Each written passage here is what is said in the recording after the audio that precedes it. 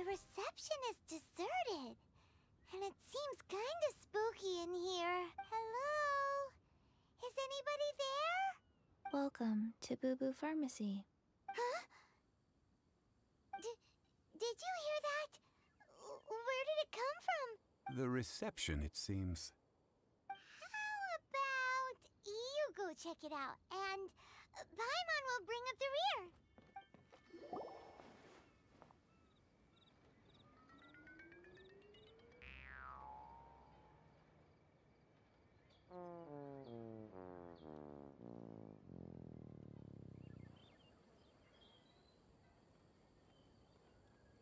Oh, there you are. But you can't even reach the counter. Ah, Paimon thinks you might be right. Look at the talisman on her forehead. Welcome to Boo Boo Pharmacy. I am Qiqi. Once upon a time, Qiqi died. Then, Qiqi was saved by the adepti. Now, Qiqi is a zombie.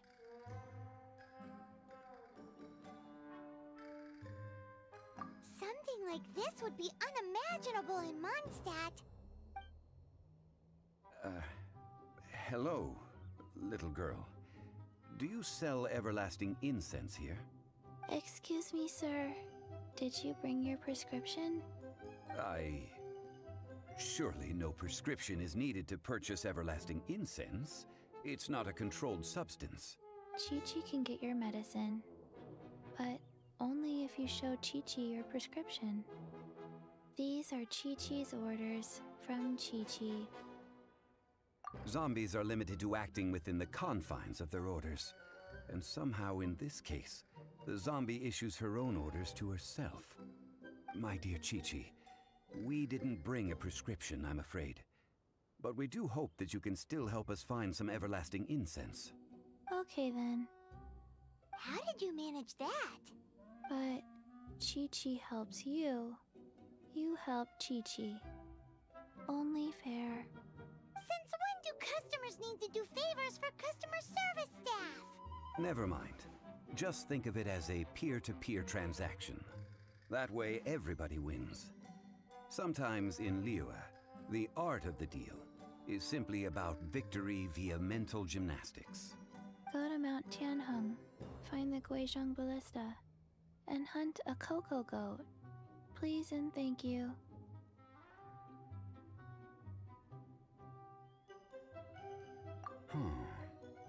Guizhong Ballista. I have heard of this device before. Apparently not quite. This is the first I have ever heard of the COCOGOAT. The COCOGOAT is a legendary animal, an adeptibeast. Did you want to add anything else, or...? No, just that the COCOGOAT is a legendary animal, an adeptibeast. What it looks like, don't know. Where to find it, don't know either. Where it came from, also don't know. Very well then. Let's start by investigating near the Guizhong Ballista. Perhaps we will find some clues. What the heck is a COCOGOAT? Forgive us. We were unable to fulfill our end of the contract. We found no trace of the COCOGOAT adeptibeast of which you speak. What a disappointment. Don't worry about it. But I feel very disappointed. Aw, poor Qiqi. Why does Paimon feel so guilty all of a sudden? COCOGOAT milk is tasty. So tasty. Much better than normal goat milk. Only an adeptibeast could make such tasty milk. I'm sorry. I have a poor memory. I cannot remember the name of the milk. That's why I wrote it down. Where did I put it? Ah, here. This is the name. Coconut milk. Huh? I owe you both an apology. I hastily agreed to what appeared to be an equitable agreement with this zombie child, when perhaps I should have undertaken further due diligence. Never mind, Zhongli. You didn't know. As the Liyue proverb goes, all things are random and,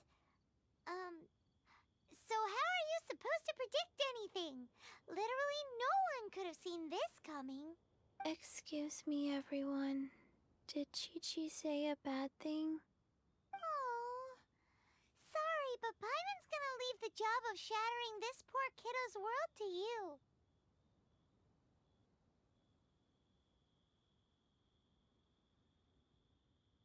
No. Impossible. Seems Qiqi took this pretty hard.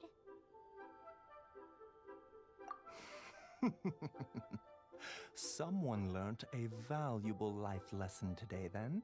Thank you all for looking after my little Qiqi. Might I ask who? Ah, how rude of me. I'm Baizhu, boss of the Boo Boo Pharmacy. Paimon thought Qiqi was the boss. Turns out it's some wacko who wears medicinal ingredients around his neck. What a sorry state of affairs. This little mascot is even more of a simpleton than Qiqi. Ah! The snake is speaking! I prefer to stay silent, but faced with strangers, I must speak, lest you mistake me for an escapee from the medicine cabinet, for I am a living, breathing serpent! Don't mind Chengsheng. She's a good girl, really. As for you three, communal chaos causing with Qiqi aside, what business brings you here? Do you sell everlasting incense in this fine establishment? Everlasting incense? Why, of course we do. Whew, at last! Things are finally starting to come together.